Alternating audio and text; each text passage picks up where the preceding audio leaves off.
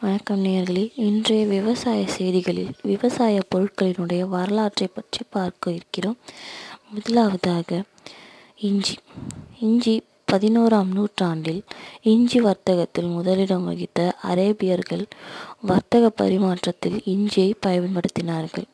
பழங்காலத்தில் உலக அளவில் பழக்கத்தில் இருந்த பாரம்பரிய மருத்துவ முறையில் 50% மருந்துகள் இஞ்சியையே மூலப்பொருளாக கொண்டிருந்ததாக மருத்துவ ஆய்வுகள் தெரிவிக்கின்றன.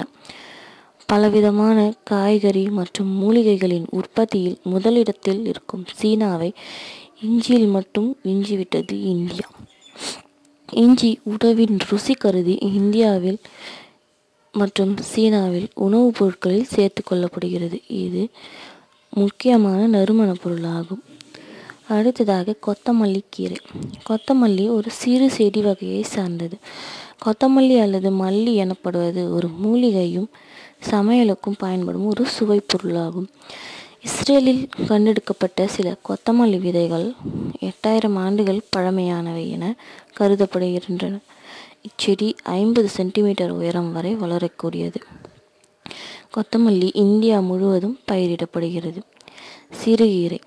சிறுகீரை இந்தியாவில் தோட்டங்களிலோ வீட்டு தோட்டங்களிலோ பயிர் செய்யப்படும் கீரை வகையாகும்.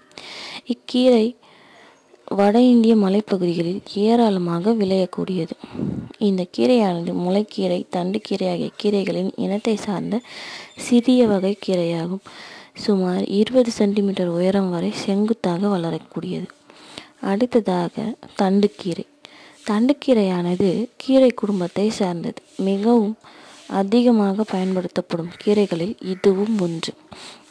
தண்டுக்கீரையின் இலைகள், தண்டுகள் ஆகிய அனைத்து பகுதிகளும் உணவாக பயன்படுகின்றது. செழிப்பான பகுதிகளில் ஒரு ஆள் உயரம் வரை வளரக்கூடியது.